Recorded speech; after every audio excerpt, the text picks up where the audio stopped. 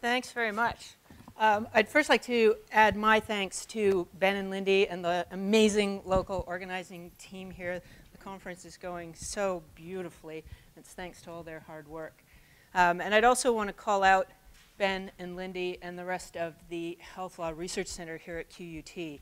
It is an absolute gem, and I hope you treasure it. So, end-of-life law, ethics, policy, and practice. The universe before us at this conference encompasses the withholding, withdrawal of potentially life-sustaining treatment, palliative care and terminal sedation, euthanasia and assisted suicide, and the determination of death and organ and tissue donation. The galaxy of the withholding and withdrawal of potentially life-sustaining treatment encompasses challenging questions about concepts, treatments, patients, and decisions. Is there a difference between withholding and withdrawal? Is there a difference between withholding and withdrawal and voluntary euthanasia and assisted suicide? What can be withheld or withdrawn? Only advanced life support, or also dialysis, antibiotics, artificial hydration and nutrition, oral hydration and nutrition? From whom can treatment be withheld or withdrawn? Only adults or also minors? Only competent or also previously competent, not yet competent, or never competent patients as well? Who decides what can be withheld or withdrawn and when? Through what processes must decisions about withholding and withdrawal be made? The solar system of decisions encompasses decision-making authority and decision-making processes, including information disclosure, advanced care planning, and conflict resolution. The planet upon which I come to rest for this particular session is that of unilateral withholding and withdrawal of potentially life-sustaining treatment. Who decides? And the country I will focus most on is Australia. So a quick word on terminology before we really get down to it, as it's critical that we're all talking about the same thing, working with the same definitions of the key terms as we get to the heart of this question. So for the purposes of this session, I use the following terms with the following meanings. The withholding of potentially life-sustaining treatment means not starting treatment that has the potential to sustain the life of a person. Withdrawal of potentially life-sustaining treatment means stopping treatment that has the potential to sustain the life of a person. And unilateral means without the consent or authorization of the patient or the patient's substitute decision maker. So with that sorted, let's get to it. Let me first provide you with 4 context-setting pieces. A review of what we know about unilateral withholding and withdrawal of treatment, that it's happening, that it's controversial, that it's being challenged, and that it isn't being approached in law the same way everywhere. I'll then take Australia as a case study with respect to what we should do about this state of affairs, describing a process that I think is better for seeking law reform than the recourse to litigation or responding at the level of individual cases in institutional policy, which have been the dominant approaches in my country, and we are not alone. And I'll describe the result of following this alternative process for Australia. I do this for 2 reasons. First, to make the case for law reform in a particular direction for Australia, given that this is where we are sitting and given that there is so much interest in this topic here. Second, I do it to provide a model of what I believe to be a useful strategy for approaching law reform for the rest of us, i.e. the non-Aussies here, with an eye to persuading you to go home from this conference and try to work through the steps of this process and lead the charge on whatever reforms are necessary for law, policy, practice in your home country. So what do we know? Well, it's happening. I can say with confidence that all around the world, potentially life-sustaining treatment is being withheld or withdrawn without the knowledge of or against the wishes of patients and their substitute decision makers. Unilateral withholding and withdrawal is happening. Here are a few revealing numbers. Withholding or withdrawal of treatment without telling the patient or the patient's family. We see 80% where the physician thought treatment was futile, 50%, 32%, 23%. These are just sampling of studies from around the world. Clearly, it is happening. Clearly, unilateral withholding and withdrawal is also very controversial. Literature searches on PubMed instantly got 2,000 articles on the topic, and they were from across a multitude of disciplines and from around the world.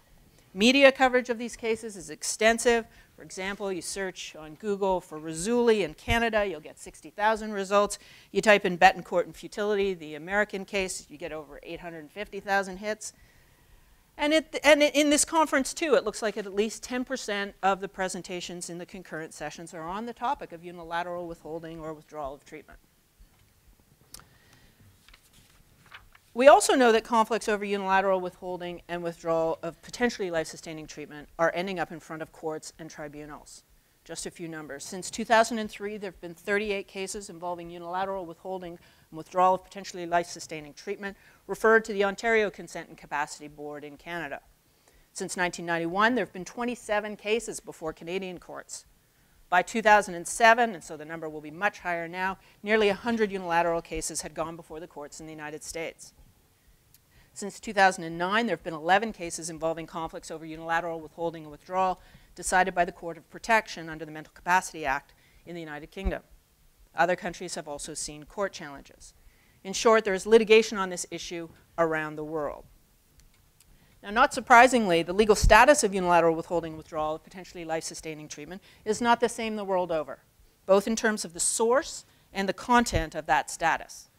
In the United Kingdom, through both specific legislation and comprehensive and high-level judicial decisions, decision-making authority rests with the physician. It is the physician who has the authority to determine whether treatment is in the patient's best interests. And best interest is understood to include not just medical, but also social, psychological, and moral matters. It includes the patient's wishes and feelings, beliefs and values, or the things that were important to him. The process of the physician determining what is in the patient's best interest is that the physician must use professional skills to make determinations, must encourage the person to participate, consider the person's past and present wishes and feelings and beliefs and values, relevant factors, must take into account views of others engaged in caring for the person or interested in his welfare, consult with the patient or his family, and try to put themselves in the place of the patient. The onus in the face of conflict between the physician and the patient's substitute decision maker is on the substitute decision maker, who can take the challenge to the Court of Protection. In New Zealand, through a review of a fairly sparse body of case law, one can conclude that decision-making authority rests with physicians where treatment is futile and the approach being taken by the physician is in line with good medical practice. Consultation with the patient's substitute decision maker is required, but consent is not. As in the UK, the onus in the face of conflict with the physician is on the substitute decision maker to challenge in court. However, there does remain some ambiguity in New Zealand about the need for substitute decision makers' consent where treatment is already being provided, i.e. withdrawal versus withholding. There's some variability across jurisdictions in the United States, and we had a whole session on that this morning. Some state statutes permit some unilateral withholding and withdrawal of potentially life-sustaining treatment. Under, for example, the Uniform Healthcare Decisions Act, the physician must communicate and attempt to transfer, but can withhold or withdraw where he or she considers the treatment to be medically ineffective, where provision would be against his or her conscience, or where treatment works contrary to generally accepted medical standards. And this position, this act has been embraced in a number of states. Some other states have legislation that is less permissive of unilateral than the HCDA, but still do permit some unilateral withholding and withdrawal. But the possibility of civil, criminal, or disciplinary sanctions for unilateral withholding and withdrawal remains in still other states. Under legislation in Ontario, a province in Canada, physicians do not have the authority to unilaterally withhold or withdraw potentially life-sustaining treatment. They must go to the Consent and Capacity Board if the substitute decision maker refuses to consent to withholding or withdrawal. However, it is unsettled law whether physicians have authority for unilateral decision-making in the rest of Canada. Some cases say yes, some say no, some are silent, some never get to the decision because the patient dies. We've had a significant number of court cases and hoped that the inconsistent responses from the lower courts would be resolved when the Supreme Court of Canada heard the Razuli case. However, the majority of the court in Razuli based its decision solely on an interpretation of the Ontario legislation. And so it didn't resolve the uncertainty in the common law and didn't help the rest of us. The law in Ontario is now relatively clear. but without legislation addressing the issue, the rest of the country remains in a state of confusion and controversy. In sum, there is a range of approaches to the legal status of unilateral withholding and withdrawal in a variety of countries, from clearly permitted through to clearly prohibited, with a mix of confusion and uncertainty in the middle. Some have addressed the issue directly in legislation, others in comprehensive analyses in the courts, still others in brief and not always consistent judicial decisions. Still others have nothing. So I know that some, and suspect that lots of us, need significant reform in terms of law, policy, and practice. Practice doesn't align with law, the law doesn't align with ethics, and so on. So what should we do? Well, in this next part of my presentation, I want to suggest an alternative path for seeking reform, to describe the steps in a process through the illustrative lens of some work that I recently completed with Ben White and Lindy Wilmot. And I hasten to say that anything you like, you can credit to them, and anything you don't like in what I say, you can assume was just me going rogue. They didn't agree with it, and I just went off on my own little lark. As noted earlier, I do this for two reasons. First, to present an argument for specific law reform here in Australia, and second, to encourage the rest of us to work together, sharing across sectors, disciplines, and borders, as we are here at this conference, toward a common goal of ensuring the best possible care of the dying when we return home. So the steps of the proposed process are as follows. Identify the values that are at stake. Articulate how these values are expressed in the specific legal system. Review the legal landscape. Then hold the law to the values. And then develop law reform as needed. So let's look at what happens when one works through this process in Australia. When doctors and patients, or their substitute decision makers, disagree on whether treatment should be provided, it's critical to have laws and policies in place that can resolve the impasse. To evaluate existing and to design new laws and policies, it's necessary to take a step back and consider the values that are implicated in and should ground a law and policy response to the issue at hand.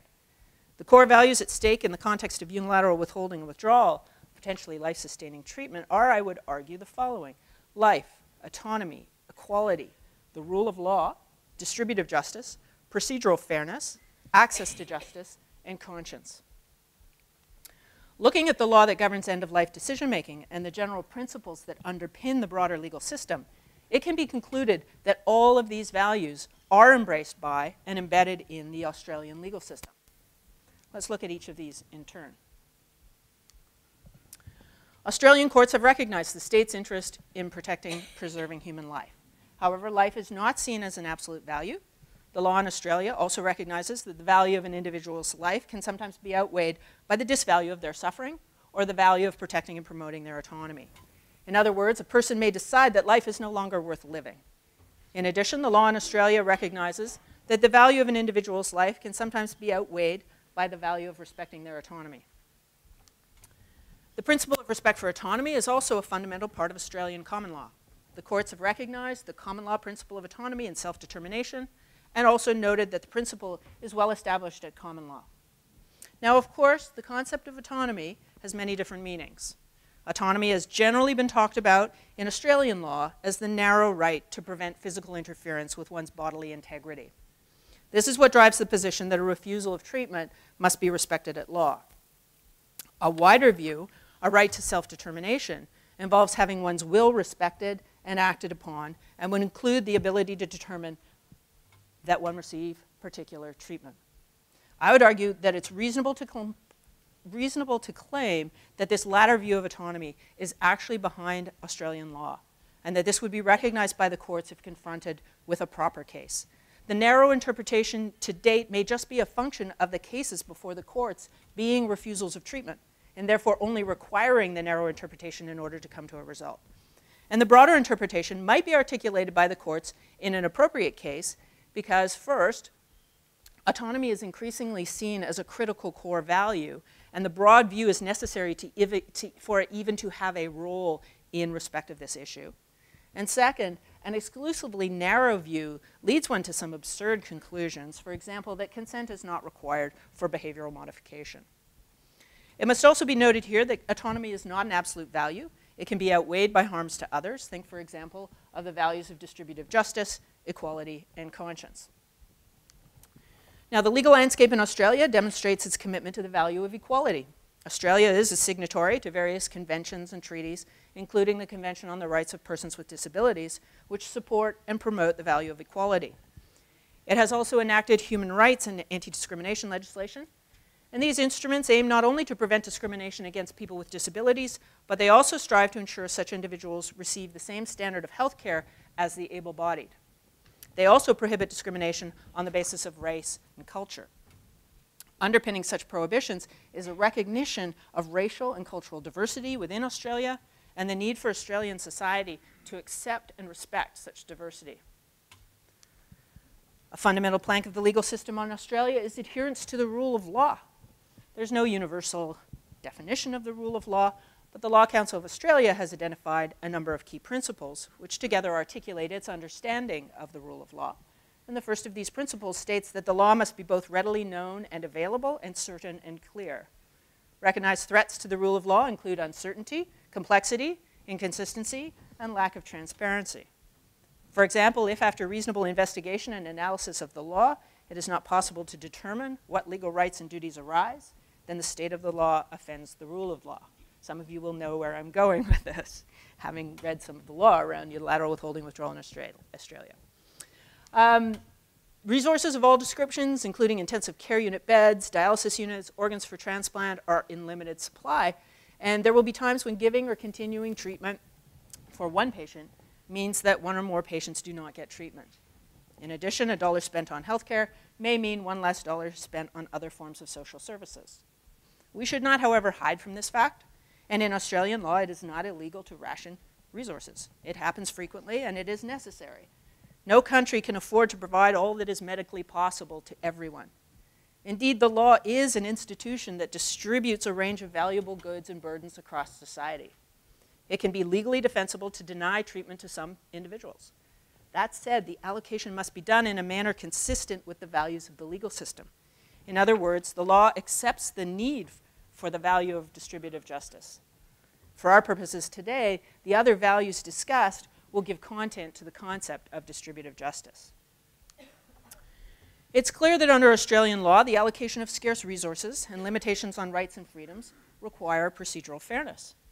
For law and policy making, this means that laws and policies must be drafted in an open and transparent fashion, with input from individuals and groups with the necessary expertise, with a broad understanding of expertise, including experiential knowledge.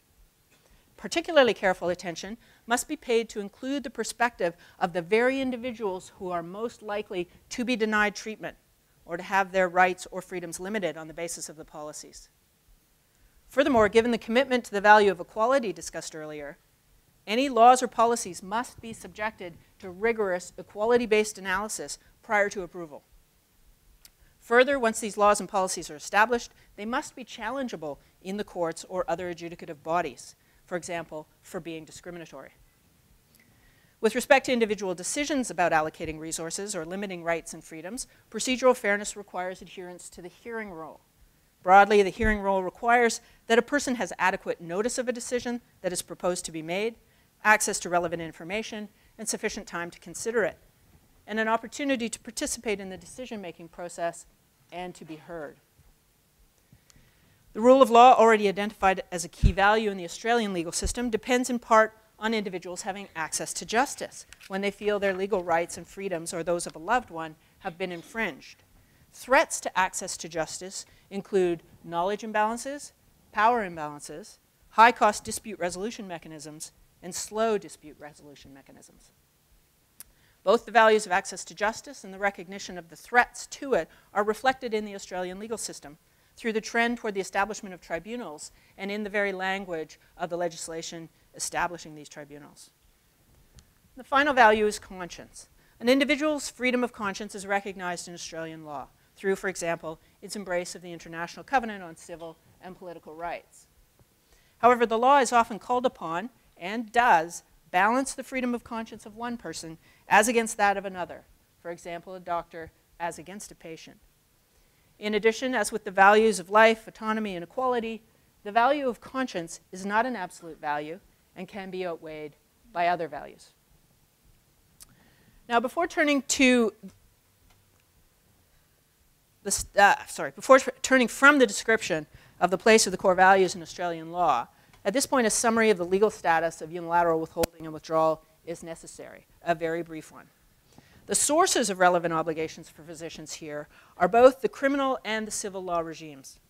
The criminal law imposes a duty upon a person, in this context a doctor, who voluntarily assumes responsibility for another who is unable to care for themselves due to mental or physical incapacity. In such a case, the doctor has a duty to provide the other with the necessaries of life. Necessaries of life can include medical treatment, so criminal sanction could potentially attach to not providing treatment.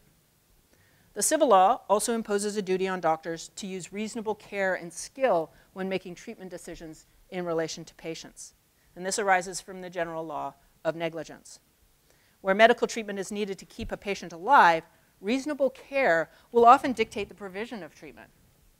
Withholding or withdrawing potentially life-sustaining treatment can thus give rise to a breach of this civil duty if doing so falls short of exercising reasonable care and skill. The assessment of medical treatment as futile in a given case will alter the criminal and civil law obligations just mentioned. The courts have consistently held that where treatment is assessed as futile, a doctor is not under a duty to provide the medical treatment. There have been two bases for arriving at this conclusion. The first is that futile treatment will be treatment that is not in a patient's best interest. Accordingly, if the court agrees with the doctor's assessment of futility, it will not interfere with the doctor's treatment of the patient by requiring that treatment be provided. The second basis is that stopping or not providing futile treatment will not constitute a breach of the criminal law duty to provide necessaries of life. So the bottom line with respect to the law on unilateral withholding and withdrawal in Australia is that there's no general duty on doctors to provide treatment they consider to be futile. Doctors do not need consent from the patient or his or her substitute decision maker or any other authorization to withhold or withdraw treatment they consider to be futile. Furthermore, decision-making authority and determination of futility and best interests all rest with doctors, reviewable by the courts, but resting with doctors.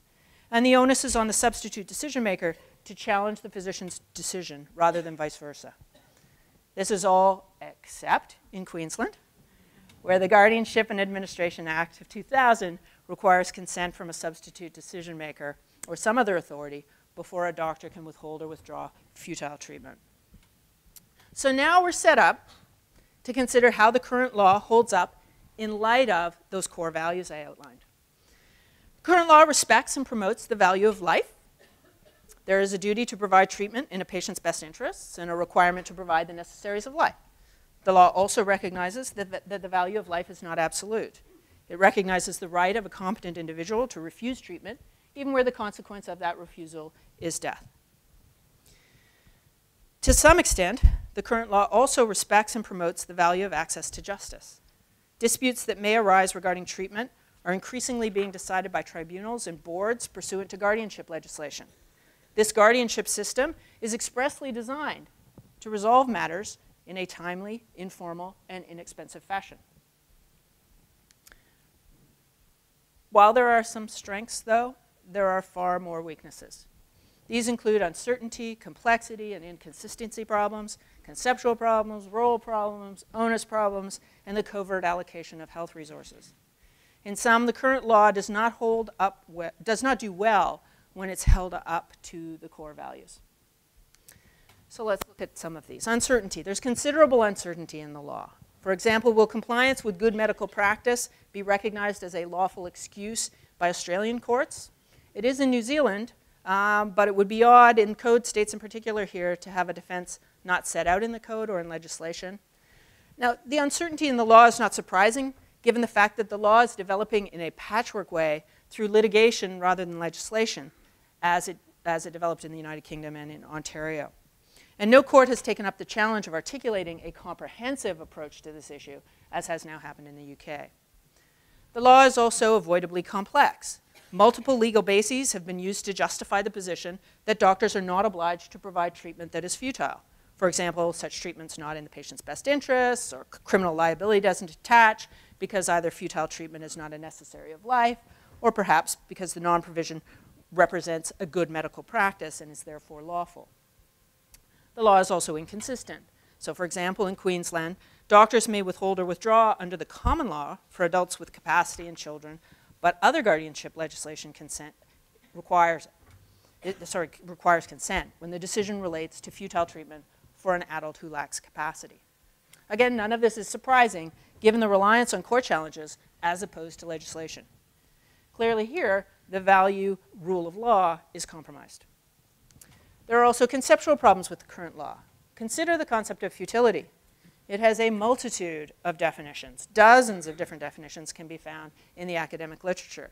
To pick but a few examples to show you the range, it could mean treatment will not lead to 10 minutes survival, 60 days survival, discharge from hospital. It might mean a specific level of quality of life or a percentage chance of success. And the fight about the definitions seems unresolvable more than 20 years after the first punches were thrown. The Australian case law also offers, either explicitly or implicitly, many different definitions. Now consider, too, the concept of necessaries of life. This has been the subject of contorted, contrived, and incoherent definitions. A review of the cases suggests that judges have wanted to be able to say that unilateral withholding or withdrawal is not unlawful, but have run up against the provisions imposing duties to others as a potential barrier to that result. To circumvent this barrier, necessaries of life has been defined so as to allow the withholding or withdrawal of treatment that doctors, and often doctors and the families, would agree to. But in doing the work through the definition of necessaries of life, common sense has been left behind. Some have ended up calling treatment that a number of people would want and be supported in wanting not a necessary of life. For example, on a definition adopted by an Australian court, ventilation in the following situation would not constitute a necessary of life. A woman with Guillain-Barré syndrome disease or post-polio syndrome who requires a ventilator to live will not have her disease or syndrome cured by the ventilation, will never recover from her illness, but who wishes to live and with the help of the ventilator could live a happy and fulfilling life for 10 years. Her ventilator would not count as a necessary of life under the definition. Again, the rule of law is compromised here. Rule problems. I'd argue here that the current law exhibits undue deference to doctors as arbiters of futility and best interests. Doctors' expertise is clinical, and yet they can be wrong on clinical grounds. Considerable prognostic uncertainty in end-of-life care has been widely recognized. For example, the capacity of severity scoring systems to accurately predict outcomes in individuals is debatable. Furthermore, doctors can be biased in their exercise of clinical judgment in favor of a dominant medical model. And yet that model may not, in fact, be right, or be right in that circumstance. Even more significantly, best interest assessments clearly go beyond the clinical. Doctors are actually required by the law to go beyond the clinical. They are called upon to consider medical as well as social, psychological, and moral matters.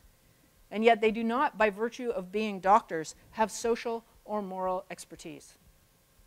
Furthermore, some physicians have been shown to have a bias against disability. Doctors are also required by the law to take into account the patient's wishes and feelings, beliefs and values, or the things that were important to him. Yet doctors frequently have less knowledge of patients' wishes, feelings, beliefs, and values than others. Doctors also demonstrably do go beyond the clinical. There is evidence, for instance, of religious affiliation and religiosity impacting on rates of withdrawal and of life-sustaining treatment. If the decision-making was purely clinical, then the doctor's religion would have no impact. And yet it does. The current framework that assigns doctors the role of decision makers regarding whether or not treatment should be provided offends many of the values discussed earlier. Respect for a person's autonomy demands that he or she should make decisions about the treatment, as the patient or the substitute decision maker is in a better position to know what treatment he or she wants or would want. As decision maker, the doctor's conscience is privileged over the patient's or the substitute decision maker's conscience. Depending on the approach taken by the individual doctors, the value of procedural fairness could be compromised. A decision about treatment that is made by a doctor without consultation with the patient or substitute decision maker, or a consultation which occurs without comprehensive and effective disclosure of relevant information and treatment options, will offend the value of procedural fairness. And a doctor who makes a decision that treatment should not be provided to a person with a disability on the basis of his or her own quality of life assessment may offend the value of equality. We can here see in the deference to doctors a compromise on the values of autonomy, conscience, procedural fairness, and equality. The current law puts the onus on families for invoking dispute resolution mechanisms, and this is problematic for a number of reasons. Families may not even know that treatment is being withheld or withdrawn, so may not know that there is a decision to challenge. They may not know that they can challenge a doctor's decision. And they may not feel able to do so in light of the power imbalance between them and the doctor. The values of procedural fairness and access to justice are thus compromised. The current approach to the law also puts the onus for making law on the courts instead of Parliament. And yet this is less than ideal. Court cases, unlike parliamentary action, require making law in crisis mode. This does not allow adequate time for preparation and the development and exercise of expertise for lawyers. It does not allow adequate time for decision-making by judges, especially when they are being asked to make law rather than simply apply established law to specific facts. And it places the burden on families of individual patients rather than on the institution of Parliament. So the values compromised here are the rule of law and access to justice. Finally, for the most part, the law asks doctors to make individual treatment decisions based on a patient's best interests without considering resource allocation issues. However, we know that this is not what always happens. Doctors in charge of departments with limited beds, for example, intensive care units, make resource allocation decisions. Sometimes these decisions are dressed up as decisions grounded in conclusions about the futile nature of the treatment, with a denial that there is any rationing going on. However, except where the treatment is not able to help a patient, that is, treatment will not work, there may be a resource allocation component to the decision. And the problem is that the current system of regulation has not yet properly addressed the intersection of the specific issue of treatment of individual patients and the broader systemic issue of the allocation of scarce health resources. So the current system fails to ensure that health resources are distributed in a fair way. And if we accept that resourcing decisions are being made by doctors and those decisions affect patient treatment, the system also offends the values of procedural fairness and transparency of decision-making, hence the rule of law. So from my comments so far, it will be clear that I favor a change to the law. I would argue that a doctor should not be able to withhold or withdraw unilaterally on the basis of his or her opinion that treatment is futile or not in the best interest of the patient. And while the foundations of the proposed approach have been implied by the allocution of the values of the legal system, in this section I'll specifically articulate the elements of the proposed model. The first point to be made here is that I propose that reform should occur by way of statute. This would avoid the deficiencies outlined above, which arise when law is developed through the courts. A comprehensive legislative model is preferable from both a rule of law and access to justice perspectives. Courts and tribunals would continue to have a role in resolving disputes about what should be done in the face of conflict in particular cases, but they should be asked to apply rather than make the law. A shift in decision-making power. At the heart of this proposed alternative model is a shift of decision-making power from doctors to the patient or his or her substitute decision-maker. This authority to decide is qualified, as will be seen in a few moments, and can be challenged, but it represents a starting point as to who has the authority to make a decision about treatment or non-treatment. Such an approach gives better effect to the values of life and autonomy. Decisions about medical treatment begin with the patient, particularly where the proposed decision is to stop treatment, leading to his or her death. This model also better advances the value of equality, as it imposes a barrier to doctors inappropriately determining a life is not worthwhile based on considerations such as age or disability, or that treatment is not worthwhile or effective based on different cultural beliefs or values. The proposed model also establishes a legal process that promotes the values of procedural fairness and access to justice.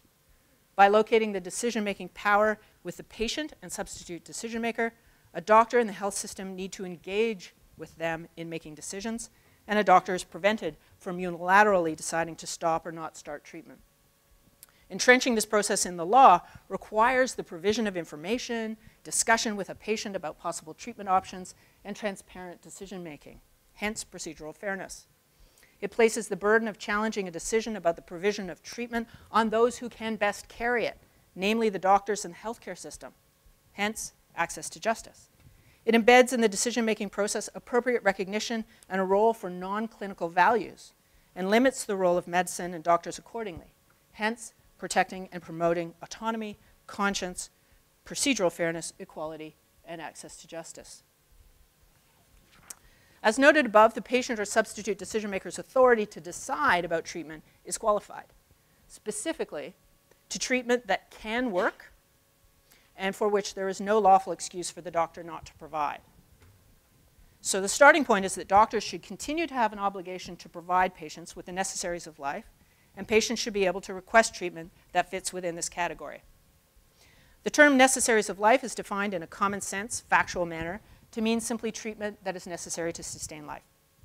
If treatment is capable of sustaining life, it will be a necessary of life, regardless of whether you, I, or the doctor might think it is not worth doing. This avoids sophistry and the lawfulness of a non-treatment decision turning on subjective decisions by doctors, and so it advances the value of the rule of law. This also means that there will be a duty to provide a wider range of treatments than presently is the case. But it should be emphasized, there will not be a duty to provide all treatment. Treatment that will not work, such as antibiotics for a virus, will not be a necessary of life. They're not capable of sustaining life. This means there will be no duty to provide such treatment, and a patient or substitute decision maker will not be able to lawfully require that it be given. But what of the remaining treatments that would constitute a necessary of life? Can a patient or substitute decision maker always request such treatment, and must a doctor always provide it? You'll be relieved to know I'm about to say absolutely not. There are circumstances in which a doctor is not obliged to provide necessaries of life, and these should be clearly articulated. The circumstances would provide the doctor with a lawful excuse for not providing treatment. The following circumstances are, I believe, on the values discussed earlier, defensible. First, a doctor should be excused for not providing treatment if, after consultation with the patient or legally authorized substitute decision maker, consent is given to withhold or withdraw the treatment. This excuse should also extend to consent contained in a valid advance directive or to a court order or tribunal decision. Earlier in my presentation, I noted that imposing limits on when treatment can be provided can be consistent with the value of distributive justice. Rationing of healthcare is inevitable and ethically appropriate. However, I have argued it must be done overtly, not covertly, and it needs to happen through a process that reflects such values as equality and procedural fairness. Rationing may need to occur both at a governmental level through enactment of legislation or development of departmental policies. It may also occur at the institutional level through hospitals developing policies that are specifically tailored to their own circumstances. This will no doubt be challenging. Broad and meaningful consultation is necessary, as is ensuring that the composition of any drafting team is representative of the stakeholders, particularly those who are most likely to be adversely affected by the policies. Yet such an exercise is critical to develop a reasoned, coherent, ethical, and just response to this vexed issue. Regardless of the mechanism used, the statutes and policies need to be developed in a manner and with the result that they are consistent with the values identified above. Doctors should be excused for not providing treatment pursuant to such legislation or policies. Finally, there may be some situations in which treatment is a physical impossibility. For example, there may be no dialysis machine or oncology services in the town that the person lives in. A doctor shouldn't be liable for not providing the necessaries of life where it's not physically possible to do so. It's likely that such conduct would not be unlawful in any event, even without an excuse, as civil and criminal liability is, as a rule, not imposed for failing to do something which is impossible. But for the sake of clarity and completeness, this should still be specifically included in the legislation as providing a lawful excuse for non-treatment. And the value of enabling a doctor to act in accordance with his or her conscience was recognized earlier. A doctor should not be required to provide treatment to a patient if treatment is contrary to his or her conscience, as long as it is possible to transfer the patient to a doctor willing and able to provide that treatment. However, if transfer is not possible, the treatment should continue until there is some other lawful excuse to not provide care. Now, the values reflected in this proposed alternative model are life, autonomy, equality, rule of law, distributive justice, procedural fairness, access to justice, and conscience. Therefore, I would argue it better reflects, represents, and promotes the values of the Australian legal system than does the current law. I'd like, before closing, to issue a parting challenge. I'd like to ask you when you go home to sit down and articulate how the core values that I delineated at the beginning are expressed in your specific legal system. Review the legal landscape around unilateral withholding and withdrawal. Hold your law up to the values, and work to reform the law as needed. And finally, share your results, because comparative work in this domain is profoundly revealing and helpful. Now, I have no doubt that this proposal will generate considerable disagreement. Take a drink. But fortunately, we're in a perfect space for collective reflection on it and on other possibilities. And on that optimistic note, I open the floor to you for questions, comments, and discussion.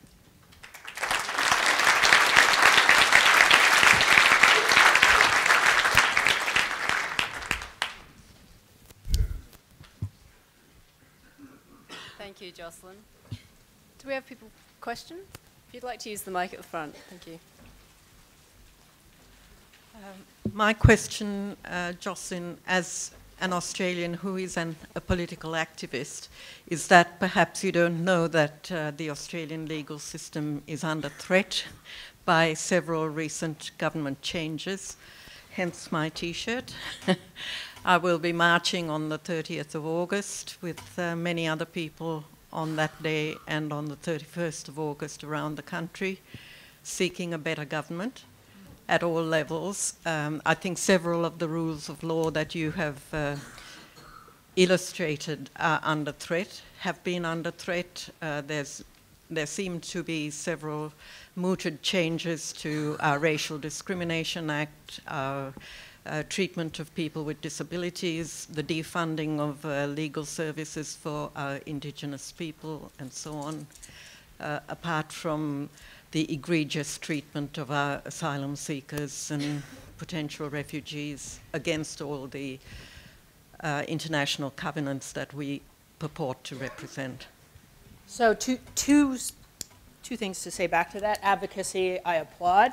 And so while I won't be in the country to go march with you, I applaud the marching. The second is to say the fact that there are all these threats doesn't mean we don't do the work that I've outlined. Because one of the things I've come to realize is you do all the kind of work that I just laid out that you could do for your jurisdiction, even when it looks like all doors and windows are closed and locked.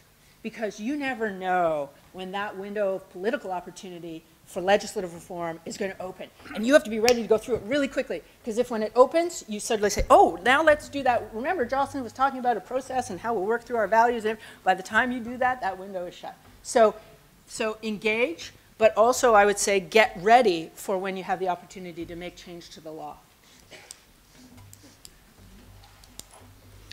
Thanks, Jocelyn. On your last slide that you had the proposed alternative approach, you make the point about something being capable of sustaining life and something that will not work, or an activity that will not work. So in advanced medicine in ICU, you can do amazing things to continue to successfully keep somebody's life present. What goal are you trying to approach there? So is it just keeping someone alive, or is there a particular goal around the quality or the benefit of that life? So we could continue to do, I mean, this is a silly example, but open somebody's chest and make sure that there's an external pump that's pumping somebody's heart to keep them alive. So is that contemplated within the rubric of necessary for life? No, because what is critical is the assessment of the quality of life that follows on. So it's not just life for life's sake. It's life for the instrumental value that it gives the person who has it. And then the question is, who gets to decide whether that life has instrumental value for that person?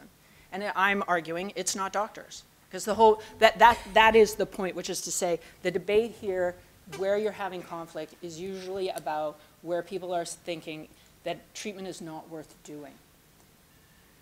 I think that is absolutely a part of the decision-making process, and I want to displace doctors as the decision-makers about whether treatment is worth doing, because I think whether it's worth doing depends upon the wishes of the individual and the assessment of what is in their best interests, neither of which physicians are best situated to answer that question. So it's not going to result. People say, oh, you know, ICUs are just going to be completely full and nobody will be stopping treatment. So that's just actually, that's not the consequence of taking this kind of approach. because most people will refuse treatment at the end. This is for that small percentage where they want to continue, where the healthcare providers don't want.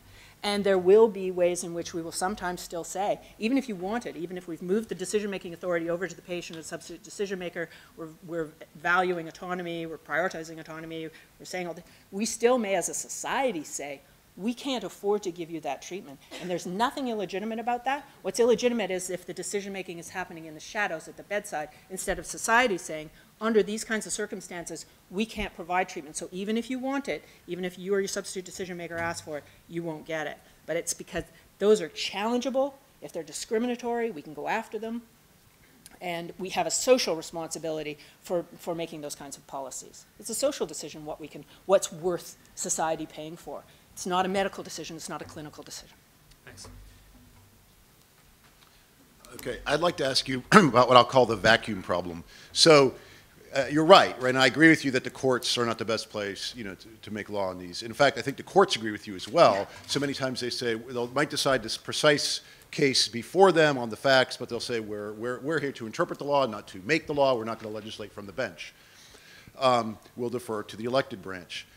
Unfortunately, this is political dynamite, and the elected branch is not going to touch it either, right? And it hasn't, and that's why in Canada and the United States, right, we have no guidance from the courts, neither do we have guidance from the legislatures. So my question is, how can we get the legislature how can we take your proposal to our legislatures? I guess I want to take your proposal and ask you to fill in a concrete step there, or the action step.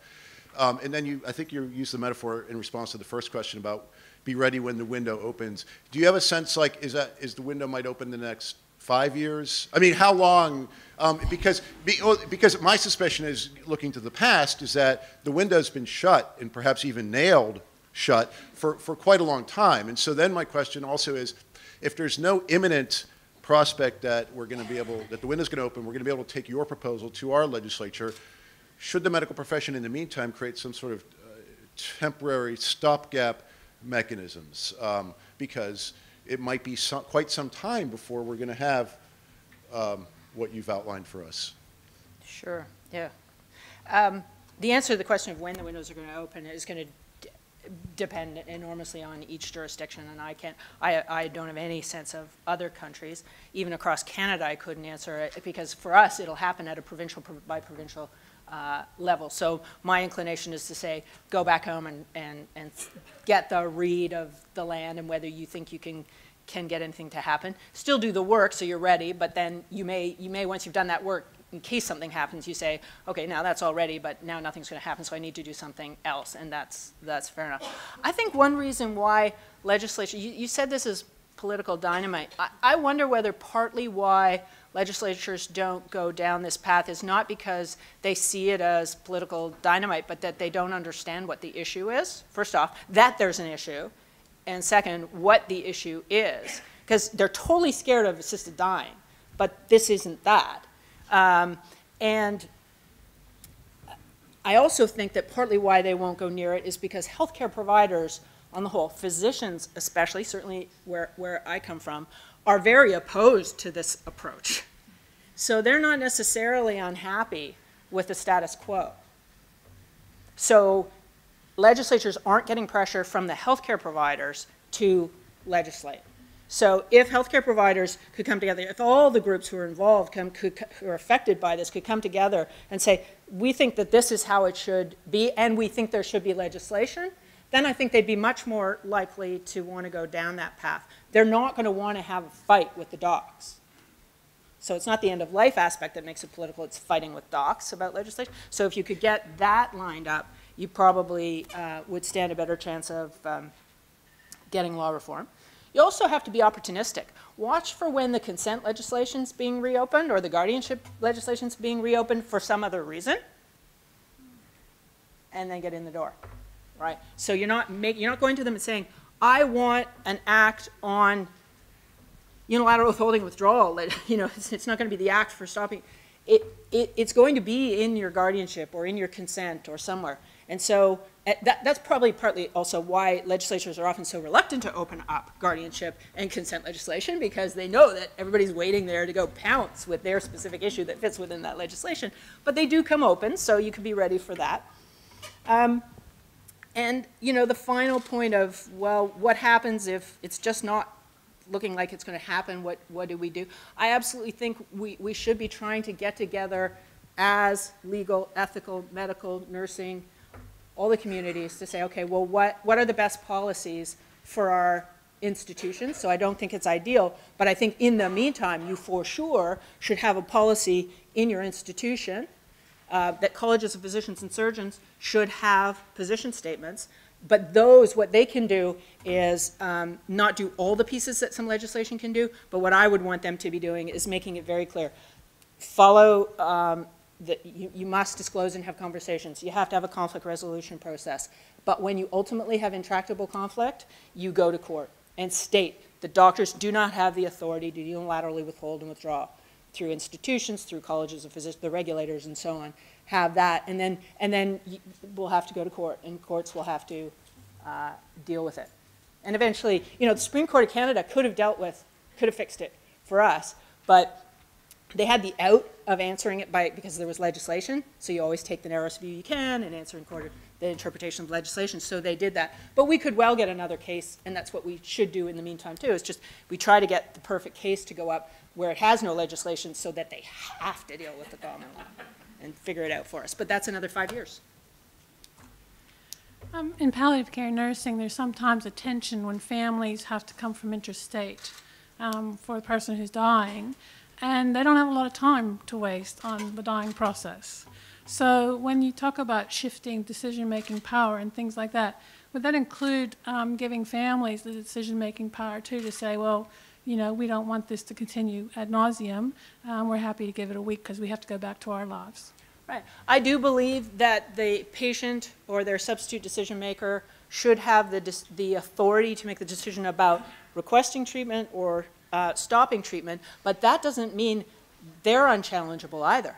Right? So this is all just who's your first person with authority, and that authority is always challengeable. So in your circumstance, as a healthcare provider, somebody's coming in and you've got the impression they're really just wanting to get back out of state, they're not acting according to the wishes of the individual or in the best interest of the individual, you can challenge that.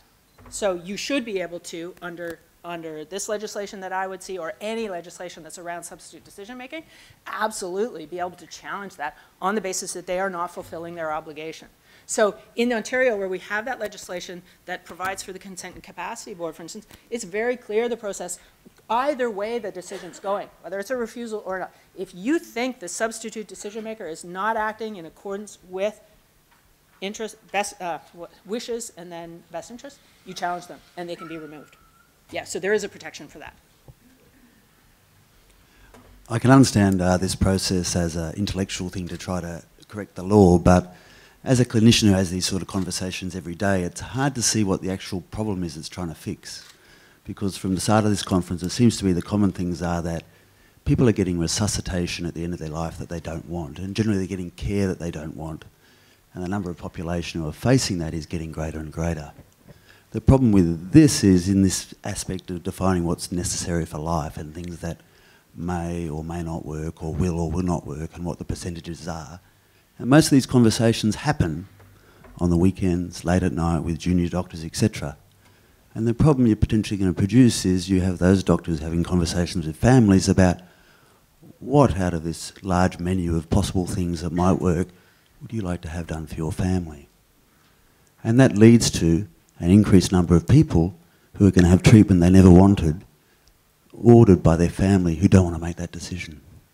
So I think this is a problem. This is a legislative approach that addresses a legal issue, but does little to actually solve the real problem in the community of people having treatment that they didn't want, that wasn't really indicated, because it solves a legal issue as opposed to a real clinical problem, and it focuses on the 1% and ignores the 99%. So there's a couple of things to say back. The first is that I think it is a very real clinical problem. There are actual cases of people who have treatment withheld or withdrawn from a loved one where they believe that treatment is appropriate without them being told, or if they are told against their wishes. That is deeply problematic. So it is not, it's probably in your 5%, not 1%, but 5%, because that's your intractable conflict over whether or not to provide. So I think we see these cases. They are very damaging to all who are involved. And so it's a real problem. I think an interesting cross-cultural thing that's going on, though, is that Australia and the UK seem to be wrestling more with a question of when you can stop treatment when the person doesn't even want it. It's taken longer to get to a position where we are, which is if you don't want treatment, if you refuse treatment, your substitute decision maker refuses treatment, those healthcare providers cannot treat you. Right? But that's still in a way being wrestled with here and in the UK. What are the limits on when somebody can refuse treatment and so on?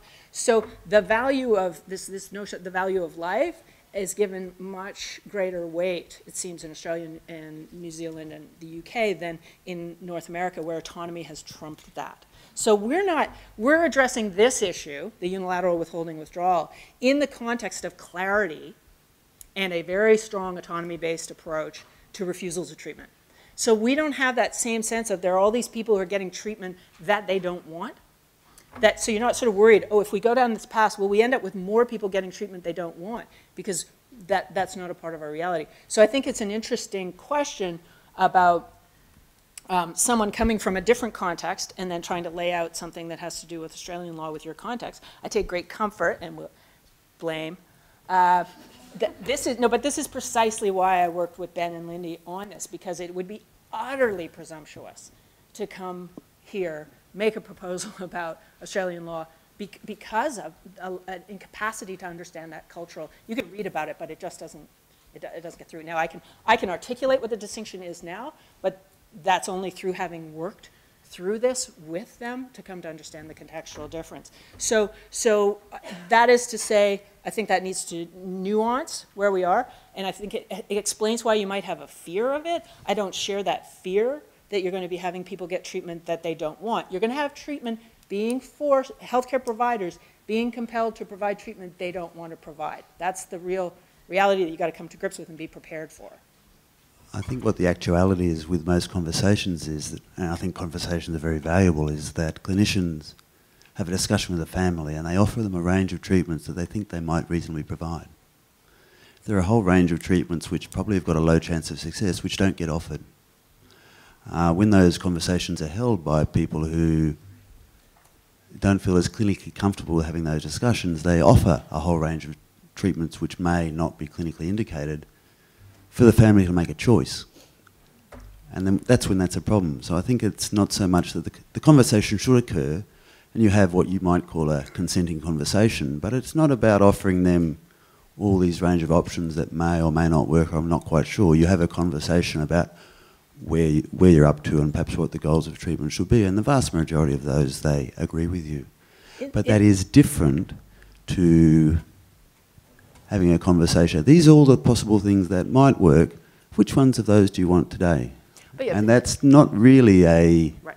You might say that's unilateral or not, but that's where the actual practicality of it is. And those conversations are the ones that happen every day in the acute phase. And I guess the problem with law like this is that it has some particular cases in mind, but it doesn't deal with every elderly person who comes to a hospital who's going to have a fairly usually straightforward discussion with their relatives about what are the possible things that might be done and might not be. But it's not based in offering them a whole range of things that possibly could work. And so I guess that's the... Yeah. I mean, one thing to say is that's a caricature of the position. So I'm not saying a doctor would walk in and say, here are the 7,000 things that might work. Please tell me what you want. That's not what's being presented. But what I'm saying is you can't hold back telling about some things because you believe them not to be worth doing.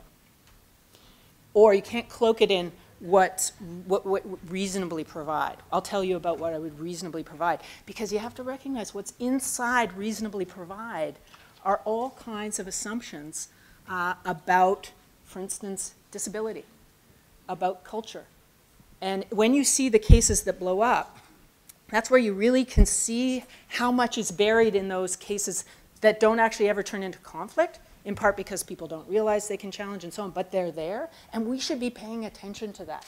We should recognize the fact that disability is viewed in a particular way, particular ways within the healthcare profession that is not shared by many in various communities of persons with disabilities, and what the healthcare team will think it's reasonable to provide is not what those individuals would think is reasonable to provide, or we're actually talking about withholding. And so we have to unpack, and it's only by saying you have to talk about these things that we will be able to ensure that the biases that are inherent in all of us do not narrow the options that are given to people under the guise of a reasonableness standard, because that's a biased standard, right? That's a standard of, I mean, even just look around this room. We're not representative. So we have to be very careful about that. So this kind of move is designed to surface those issues, to protect people from having those treatments and opportunities withheld or withdrawn because of these kinds of biases. And it doesn't turn the world upside down. I mean, one of the things is the Consent and Capacity Board in Ontario has been running for 17 years. Healthcare providers are not finding themselves, it has not had this horrifying effect that doctors now need to sit down and lay out the 7,000 possible things that might work, you know, the way you described. It hasn't had that impact on the clinical relationship.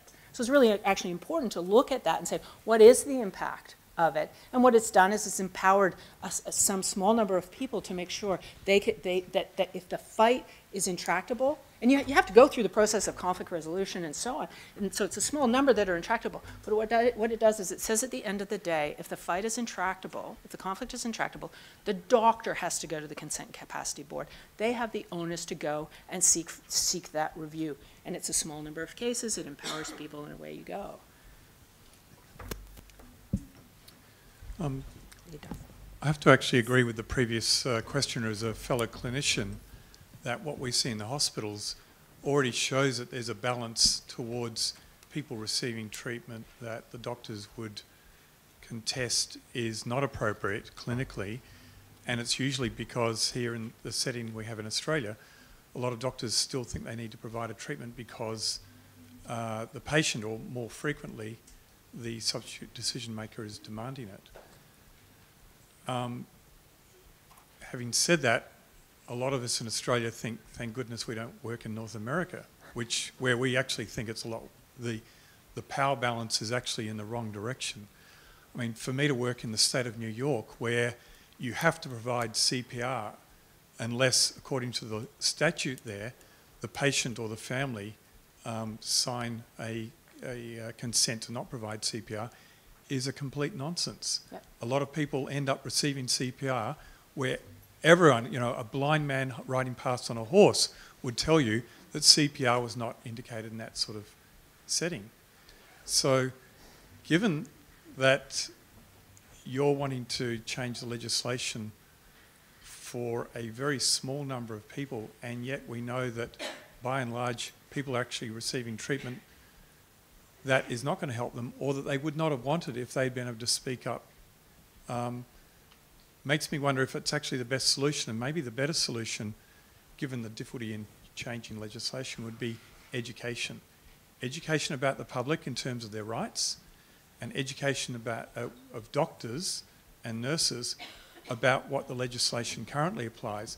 And if you're concerned about people not having a right to have a say, there are plenty of cases where patients or families have asked for a Supreme Court injunction until that can be resolved. So I think the current legislation still allows that interplay of decision making. Yeah, I think the current legal status so sets you up for the very circumstance you described, which is people getting treatment that in fact they don't even want or isn't appropriate, because there's so much confusion.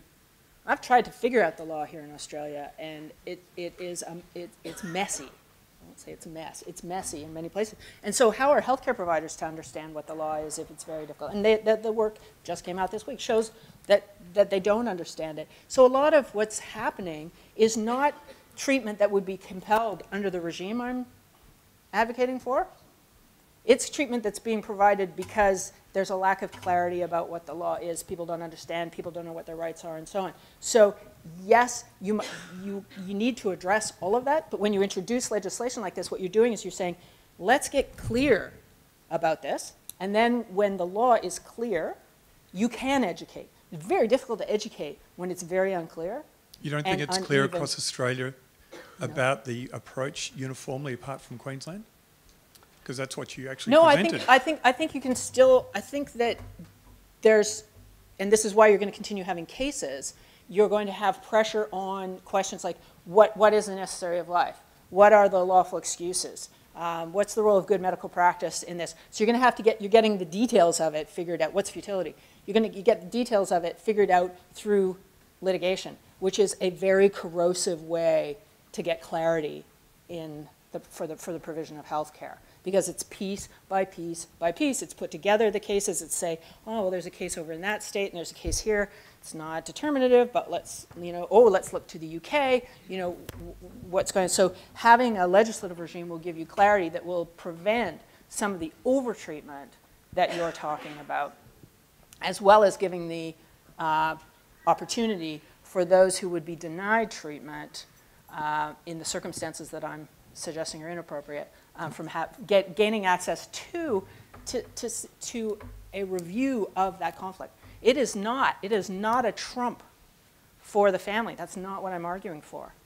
It is because they can be overturned by the tribunal. My other question is about the practicalities. You said you didn't think that the ICUs would become overwhelmed, and but I'd like to know what evidence you have to support that, because one of my concerns would be that you would get paralysis. Right. And there would be all these delays. Yeah. And then my third question about the practicalities. I think we'll have to stop at just that last question. Is about the fact that you said if suddenly people wanting a whole lot of crazy things. Let me rephrase that because that sounds biased. People were asking for things that may not be sustainable from a distributive justice perspective.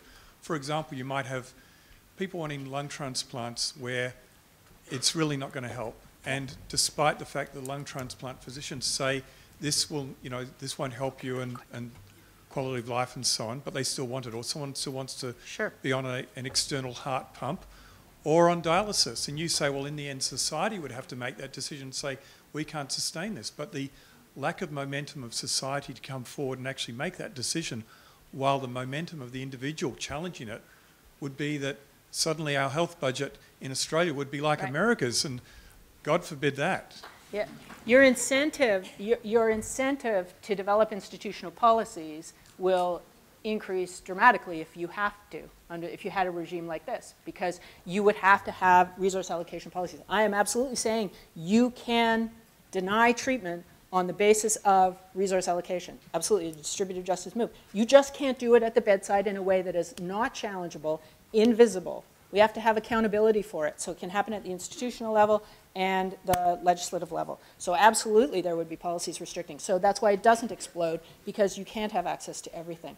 And the evidence, in terms of the evidence that it doesn't happen, you look at jurisdictions that have said, no, in fact, doctors do not have the authority unilaterally. So for instance, Ontario.